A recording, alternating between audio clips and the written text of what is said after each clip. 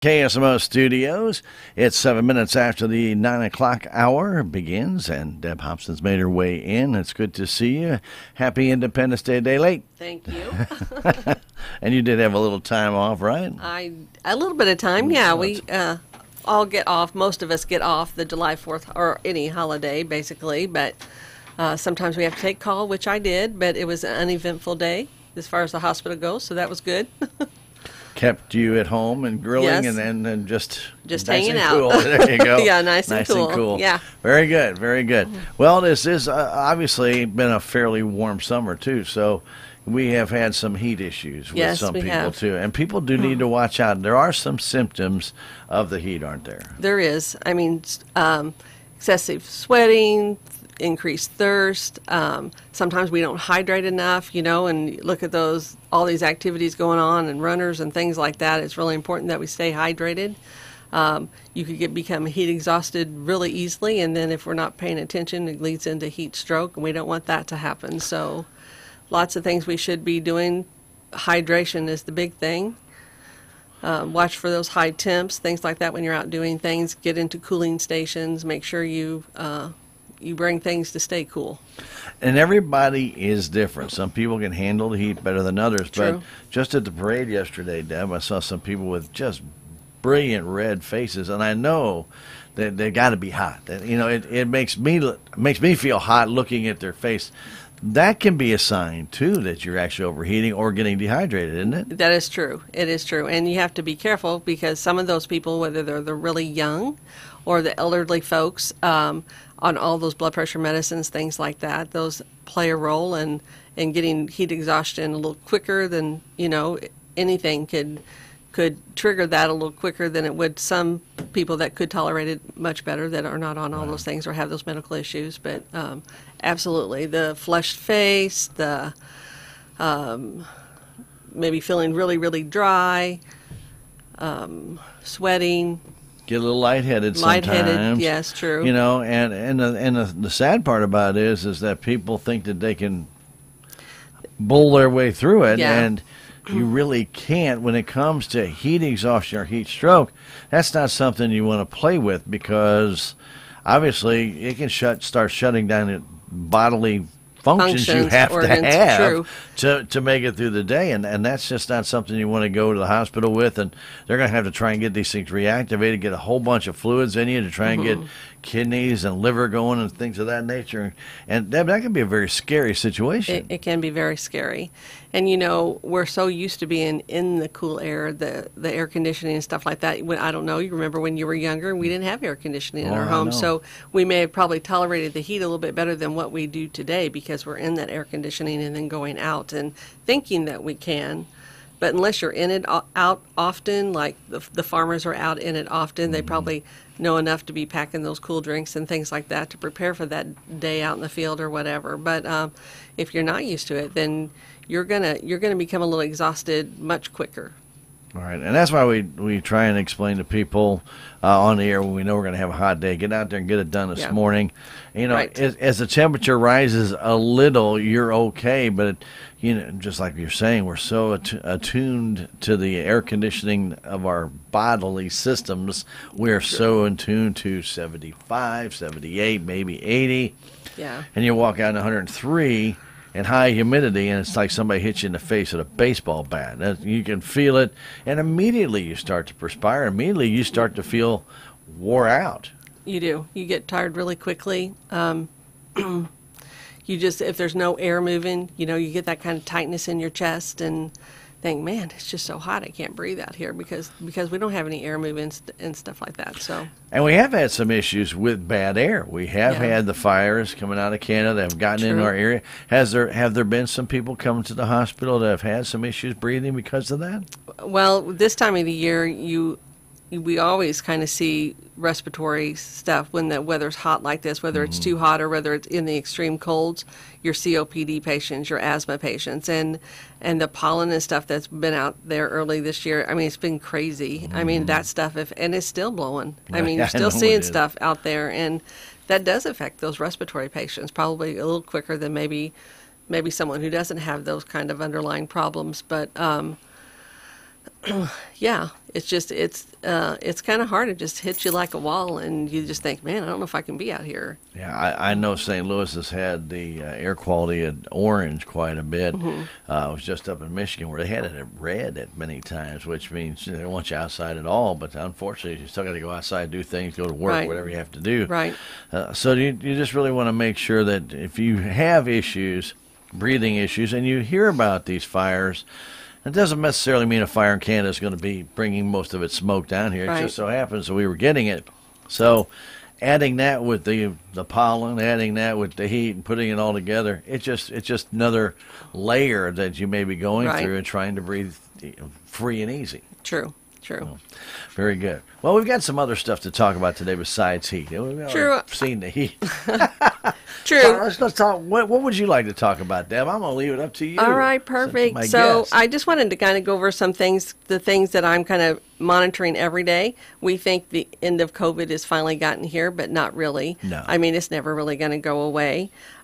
We have relaxed our masking policy. We don't require anyone to be masked when they come in. We do ask if you have a cough, though, or a fever, or something's going on and you're coming in and not feeling well. We ask that you mask if you're visiting a patient, because that means you're bringing something to the hospital. Right. The other thing that I have going on that I've been reaching out to the community to start doing those CPR classes. When COVID hit, we kind of stopped a lot of those things. That's true. So the volume on those community classes have increased for me, which is great. I like doing them, and in the month of May, I think I've done about 6 or 7 of them, and that Good. doesn't include the employee education that I'm doing every month as well. So, and then I just wanted to bring back up the community blood drive is coming July That's true. 14th from 9 to 2. It'll be in the doctor's library, the meeting room that we use, and you can schedule an appointment actually for that, and you don't have to sit and wait in line, and you can go to www.cbco.org/donate and schedule an appointment, and then you just come in that appointment time. So there's incentives that they're doing. They're calling a pint for a pint. So from some participating breweries, I probably didn't say that quite right. It could be a drink of your choice. Free T-shirts and free ice cream vouchers for as long as those last.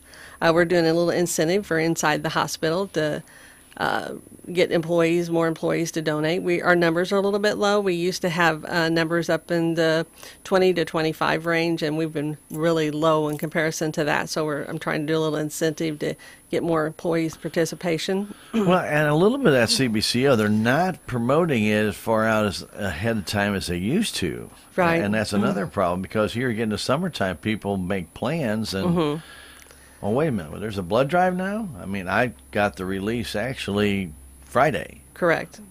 Friday is basically the first, it's June 30th. Right. Well, okay, if it's going to be, I think the first one is First Baptist Church. Right. It's the 11th, and then July the hospital's on 11th. the 14th. Right. Well, that's only 2 weeks, and you got a holiday in there. So that's not giving you a lot of time to really get the information out so people can sign up. True. It's so we did get it, like you said, that last week, or I Late know last week, I've yeah. passed out flyers uptown already, and I make sure I go around the hospital, and all the departments have the flyers and notifications and stuff like that. But you're right. With First Baptist having their blood drive on July 11th, those people usually that go to that blood drive, so say you have somebody who can't make it that day, they can come to the July 14th one at the hospital. So when they have them at certain areas, the public is definitely welcome, and we encourage them to come if they can. So if they do one blood drive, they might not be eligible for the other one because of the time in between one. Right, yeah. But however, if you do the hospital one, then of course you're coming back to that time frame. So we kind of looked at that. We are trying to do what we can do to bring people in and encourage staff to donate as well. And Just seemed before COVID, there used to be a bigger separation in there. It Yes. used to be near the end of the month, I think the hospital was getting their blood drives, and then True. First Baptist was usually the second Tuesday of the month all the time. yeah. So I don't know if that has something to do with it. I don't know what the change is. It's not the change on our part, probably. Maybe availability of the room. I don't know if the community blood drive folks have something going on. I don't know. Well, they had a big change. Obviously, with COVID, everything changed. It had a big change over in personnel. And so maybe some of those standing dates that used to be there are just not there. They're not there there. Yeah, so we're thinking about at the hospital maybe just doing it a couple times a year so that maybe it'll give it some time in between the First Baptist one.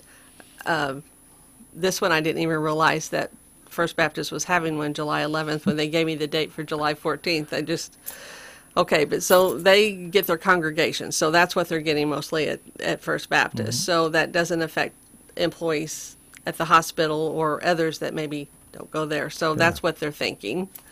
Well, let's talk a little bit about the blood drive. How important is it in the summertime to get people to donate? Because just we're talking about vacations, you usually have, a lot of people that make their donations usually do it 8 or 9 times a year, and they're pretty consistent about it. True. You can count on them. Yeah. Well, but in the summertime when everybody's traveling, those numbers tend to be a little bit smaller. They do. They drop.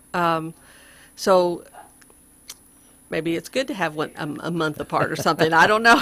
I don't know what the answer is, No. but if you it's like to important. give, If you like to give, it's really important, and we appreciate everyone that does donate and give. And of course, with summertime comes trauma and that kind of stuff, and we need blood just as much or often in the summertime as we do in the wintertime as well. So it's very important. Blood saves a life. We all know that. And it really does, and it doesn't take that much time.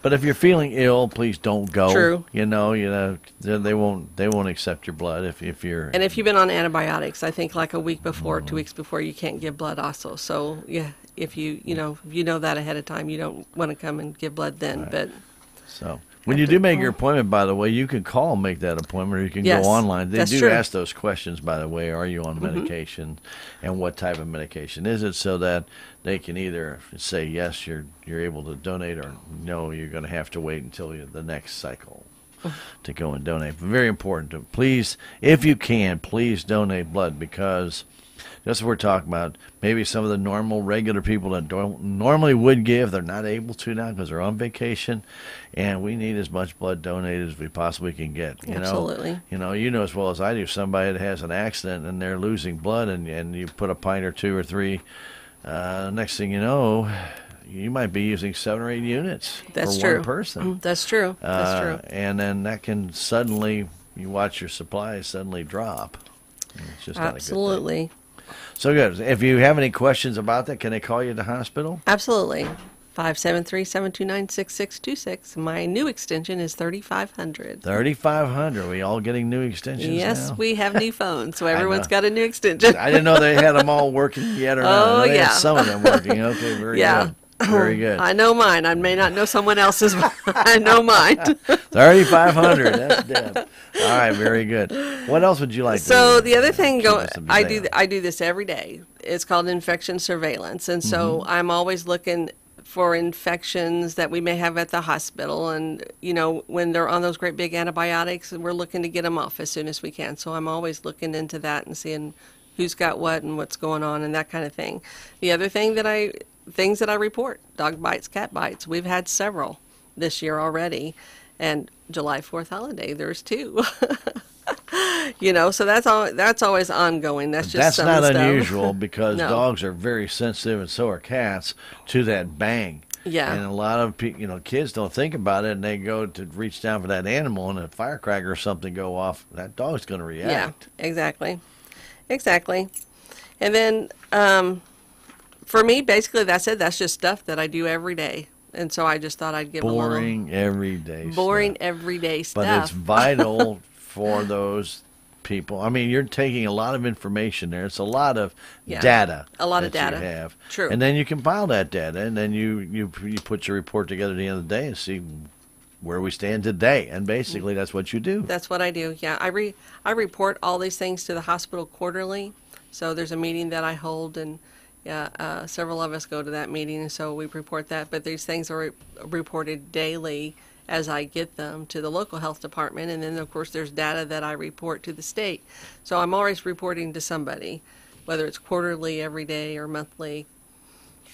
It's just ongoing every day. And Deb, that is a misconception I think a lot of people have with the Denton County Health Department and the hospital. They work in tandem all the time. True. You know, and if somebody said, well, they don't get along, I said, I never heard that.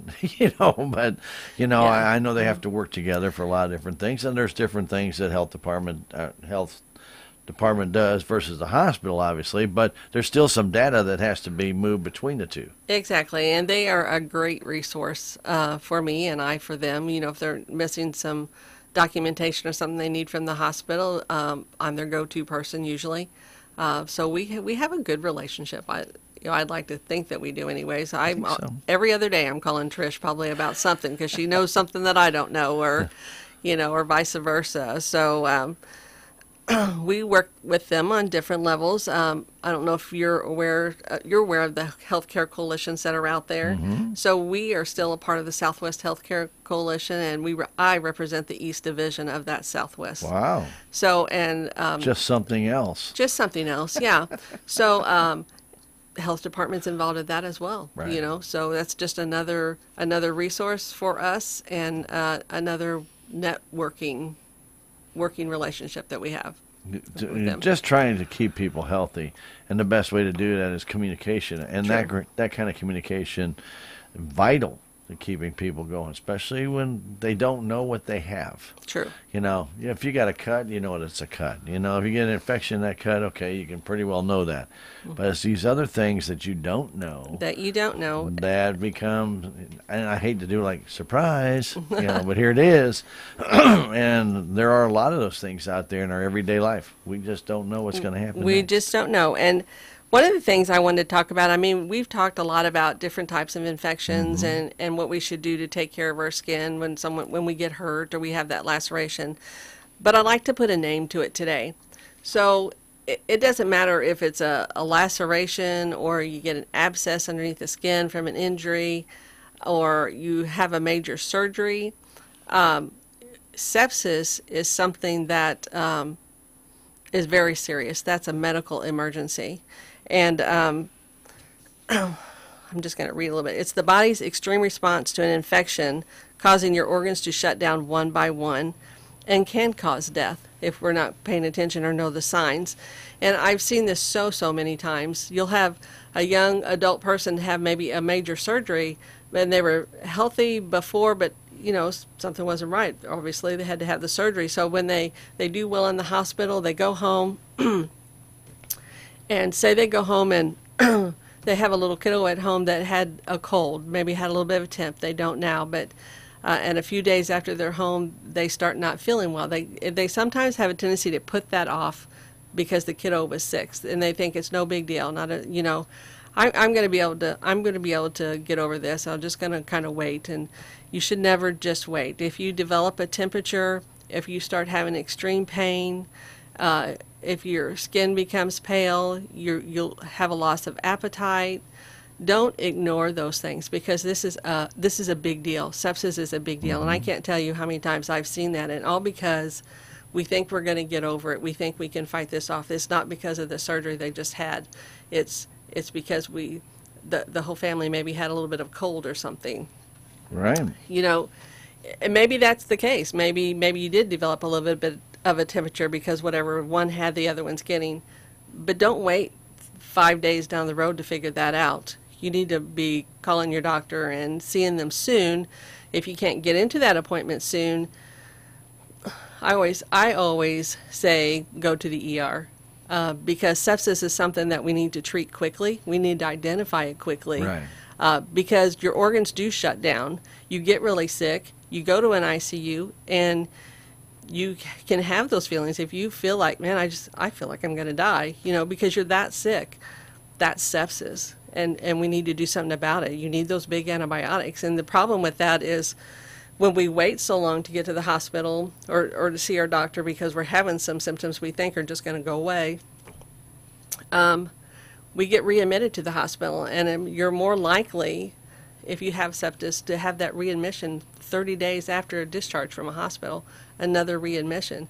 And you're looking at maybe being there 30 days. And then, of course, being in that hospital, if you thought being in the hospital for surgery was long because you had to be there for 7 or 10 days, because it was a major surgery or whatever, you know what it feels like to be in the hospital, not be at home, and not have all that family contact. You get a little depressed sometimes, but if you have that readmission, you're going to be there longer, because sepsis is a big deal. You may end up in an ICU. That just extended your hospital stay, and it's frustrating. It's frustrating to the person who was maybe a healthy individual, and they thought they could just kick this, I guess. Well, we're all super persons, don't you know that? We are. No, we can all get, and I think that starts when we're younger. Oh, it's just a cut, or it's just this, Don't worry about it. It'll go away. Well, if it doesn't go away in a short period of time, you've got an issue. We were talking before we came on the air. My brother ended up with sepsis in an affected knee. He didn't have any surgery. He didn't do anything. How it got infected that badly, doctors didn't know, but they do know one thing. When after he passed out and they brought him to the hospital, they only gave him a 20% chance of making it because it already had gotten into his system. It was already starting to affect his organs. You have to get, they gave him, what do you call it, a truckload of antibiotics, whatever it is. It is. You're on big antibiotics. Big time antibiotics. Like vancomycin and cefepime and sometimes even Rocephin. That's one they can give IV as well, but there's others out there that we use also. Right. And those antibiotics, to be on them for a long length of time or period, are hard on your organs as well. You have to really watch your kidneys and stuff like that. So we don't want you to be on those antibiotics for a long period of time. But if we have to use them, we have to use them. Right. Because once you get sepsis to that point, you have to use them. You have to use them. And then after a while, when he was able, to get he did come back. He was able to make it through there, but then they had to go and take that infection out of the knee. They can't do it while they're feeding him all the antibiotics. They have to get his, I guess all his readings have to be good in the blood to make sure they can actually go in there. And then they found out, they were draining brown fluid out of his knee, which just shows that's pretty nasty, brown gray fluid. And of course now, not only is he doing that, but then he has to go and they have to do surgery on the knee to clean up whatever the problem was. Right. So he ended up being in rehab for almost 5 months because of that situation. So you don't want any of that to happen to anybody. And that's true. And I've seen things happen like with amputees, that wear those prosthetics. After wearing them for a while, sometimes you get that callus, that blister on there. But if you're not careful, if you don't watch them really close, you get a little bit bigger blister and it gets red, and if you're diabetic, healing process is slow, and sometimes that requires going to the doctor and getting antibiotics, and the longer that goes and untreated, the risk is sepsis. I've seen people come in where they can't eat. They were fine just a few days ago, but when they go to eat, they can't hit their mouth with their spoon. You'll see differences like that. They'll have temperatures. They'll have shivering or extreme pain, like I said, and they can't think. When they stand, they're not steady. I've just seen this several times, and if we could have treated early, we wouldn't get to that point. But once we get to that point, it's just downhill from there if we don't get a handle on it. So, and how much does age play in the rapidity of sepsis? Or is there no real gauge on that? It says those highest at risk for sepsis are children less than 1 year old, elderly greater than 60 years old, those with chronic conditions or weak immune systems, and those with wounds or surgical incisions. So those people, we definitely, doesn't mean that anybody couldn't get there. Sure. But those are who are most at risk for sepsis. And if you've ever had sepsis and been a sepsis survivor, then you're at increased risk for that happening again. It's still in your system. It's still in your system, yeah. Just because you had that cocktail of antibiotics doesn't mean it eliminated it. It's still there. Yeah, and sometimes you don't know where the infection's coming from. You come in and you have some of these symptoms and your white count's really high.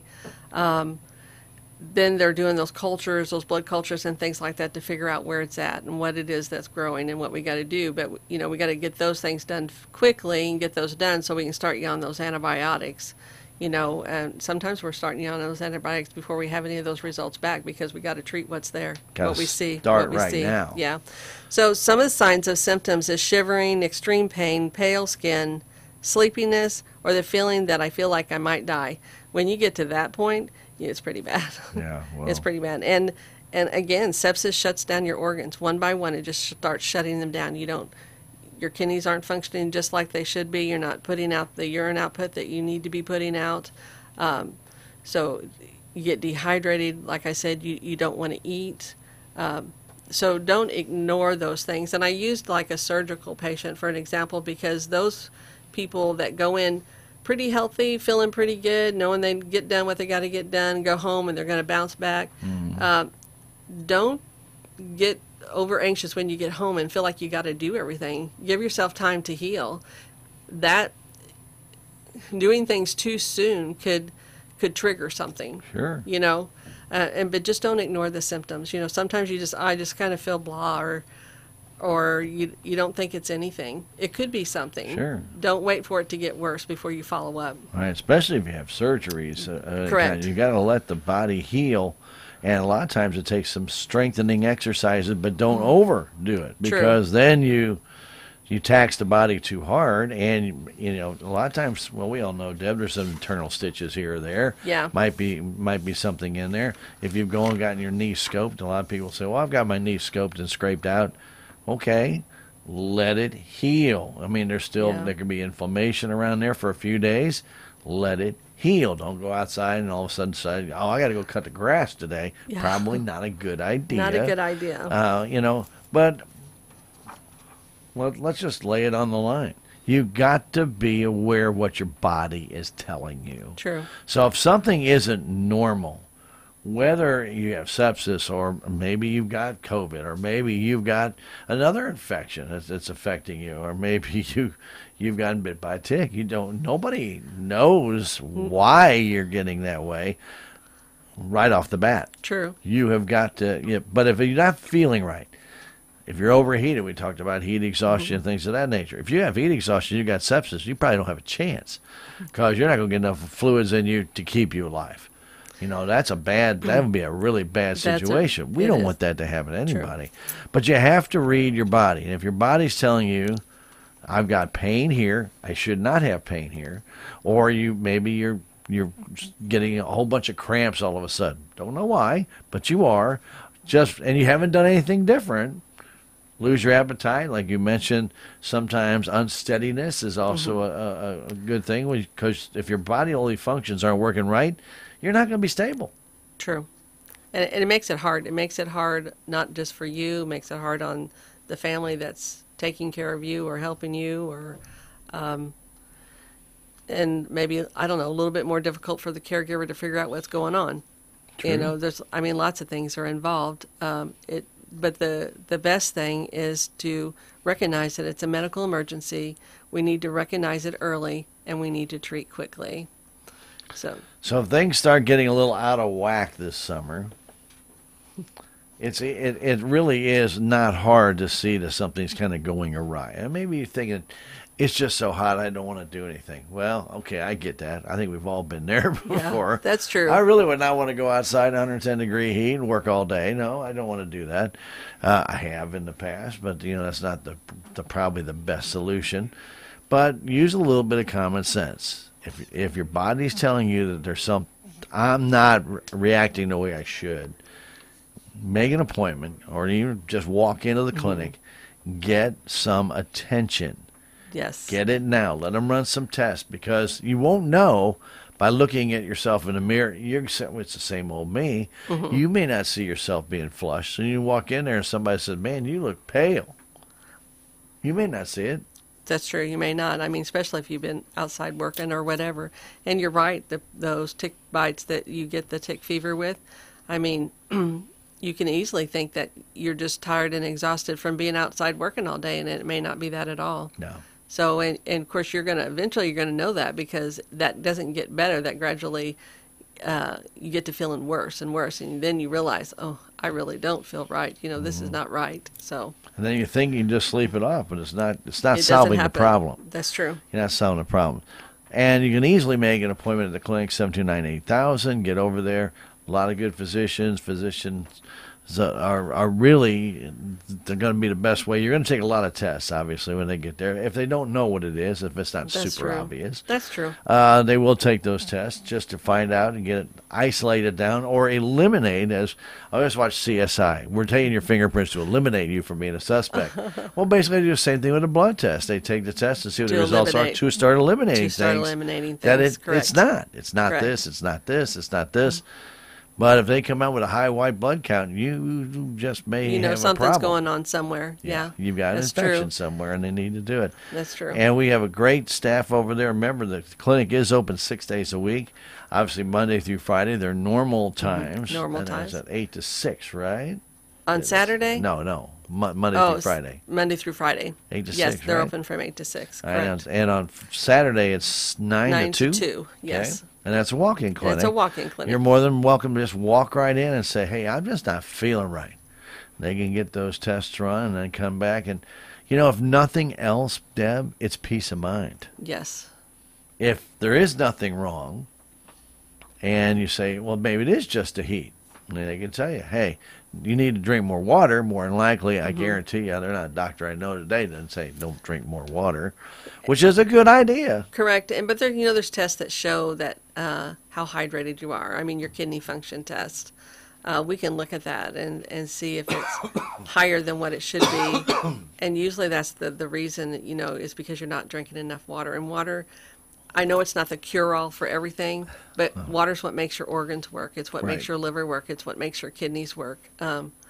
So, that's a good tool for us to use. Very important. Be aware of what your body says to you. We talk about it all the time, but it is true. It is true. It is true. So is here true. in this summertime where we have hot conditions, make sure that you understand, and as we get older, of course, none of us get older, but as we do age a little bit, you may not have that same propensity of being out of doors as long as you used to when you were 25 or 30 years old. You might get tired a little quicker. You might not be able to work as hard. I used to do outdoor maintenance when I was in my late teens. I used to work 10, 12 hours outside. Yeah. And you're drinking water and you're going, but you just keep going and going and going. Well, I was 18, 19 years old. You can do that. A little bit different, huh? And you get 60 and you're not as active anymore. Your metabolism doesn't move as fast. You still need the amount of water you have. You still got to have that water going through your system. It's just when you were 18, 19, maybe you perspired a little bit heavier. I don't perspire like I used to. I used to just sweat crazily. Well, I had to drink a lot of water, but now I don't sweat as much, but I still need the water. Well, that's true. So, and if you're somebody that does sweat a lot, you know that you're getting rid of that water. So, keep drinking the water. I'm not saying you have to drink gallons and gallons a day, but, just Constantly so be you- sipping water. You don't Yeah. have to take big gulps. Right. Just constantly sip. And in the case, and I've told this to a lot of people, and I don't know if everybody does this or not. I know when I cut grass, and I've got a lot of different grasses to cut, first thing I do is, because of all we've talked about up in the air, pollens and everything else, as you're cutting grass, and I don't like to wear a mask because it's really hard to breathe in some of the areas I'm at. If you do know wear a mask, still want to do this, take that first sip of water, slosh it in your mouth, and spit it out. Yeah. Don't want to have to swallow all those allergens if you've got a problem. That's It true. just puts it into your system. That's true. So slosh it around, and then spit it out. Then take a nice, cool sip of water. Not ice cold. That'll burn going down, and then you won't want to drink any more water. Yeah, that's true. So take a little sip and let it warm up. Your body's hot. It won't take long for it to get to warm body up, yeah. temperature, and then do that a few times, maybe 5, 6 times. Put the water down and go do something else, and then as you feel that need, do the same thing. Slosh it, spit it out, and take a Yep. few more sips. Yep. Or if you get too hot, try to get out of the heat for just a little bit. Give yourself a break. So, I always told people if you're going to be working outside and if you're not going to be near an area where you have shade, number one. Number two, water. Because there are areas that we all know out in the middle of a farm. If you're out in the middle of a field, you don't have a spigot right there that's got water. Take a cooler with you. Have water in the cooler, but also have a couple of towels with you. Because you can get that water, pour that water on a towel, damp it down. And not ice, by golly. You don't want to do that, but put that around your neck, armpits. Yep. We all know, do not put ice cold water over your chest. You don't want to shock your heart. Nope. But just do that, and it will cool you down across your forehead. True. It'll cool you down slowly. Yeah. Don't want to do that in a big hurry. That can be a bad thing too. So it could be, yes. Yeah. And I've seen some people, they'll just take their bottle of water and just, if it's not ice cold water, you can do that. Right, yeah. If you've got a cool water, just maybe tap water, you can definitely do that for sure. But ice water, sip it. Don't try and guzzle it. It can. You've guzzled ice water before? Yeah. But haven't we all? And you get that burning sensation. You kind of do, yeah. Yeah, because you do. Your body is hot and all of a sudden cold, and then your throat's like, wow. You kind of have a little pressure there. Yeah. It's like, wow, what are you doing to me, dude? True, anyway, true. But I truly believe in what you're telling me. Sepsis is such a scary thing, and I hope people do take heed to kind of what we talked about today. And I almost lost a brother because of it, and I'm very fortunate. He's still around, but it was very scary. And you don't realize it, and somebody says, oh, I got sepsis, not a big deal. Well, yeah, it's a big deal. It's a very big deal. If you've ever helped take care of someone that becomes a little confused, but just enough alert that they're difficult to care for, they're difficult to manage when they're in that state. So I don't know how to explain that, but I just, personal experience, I've been there, so I know. Well, I think all of us think we know what's best for us. True. And so when you get confused, you're denying. It's kind of like the denying factor. I'm not sick. I don't have this. Go away. Leave me alone. Yeah, and we all do that a little bit. We get a little bit of a cold or something, and sometimes we're right. Sometimes it'll just go away on its own, and sometimes it doesn't. And we're just a little bit hard-headed because we're always trying to justify, I guess, or say, oh, this is what it's from. It'll be fine. It's really not because of this or whatever. But just really pay attention to your body, and what doesn't feel right, what you've experienced before, and what's not right or what's new now. Yeah, if it's something different, don't play with it. Yeah. Get checked out. 729-8000 is the number to the clinic at the Salem Hospital. If you have an immediate need, call 911. Don't play with things. Let them come out and get you, because they're going to start doing tests right away. And they will find out there's a problem there. So especially if you've overheated, do not try and say, I want to jump in the car, turn the air on, and drive. That's not a real good idea. If you've got heat exhaustion, you might be able to get by with that, but I still don't recommend it because you might be a little bit bleary-eyed and get a little bit confused like we talked about. Last thing you need to have is some child come in front of you. Dizzy-headed, lightheadedness you might experience with heat exhaustion. Call 911 and get over there. If you become totally disoriented, you definitely call 911. You don't even want to play with that stuff. But again, be aware of the heat, but also be aware of how your body talks to you, whether it be heat or infection or something else. If your body's talking to you, do listen to it a little bit, because it's trying to tell you this isn't right.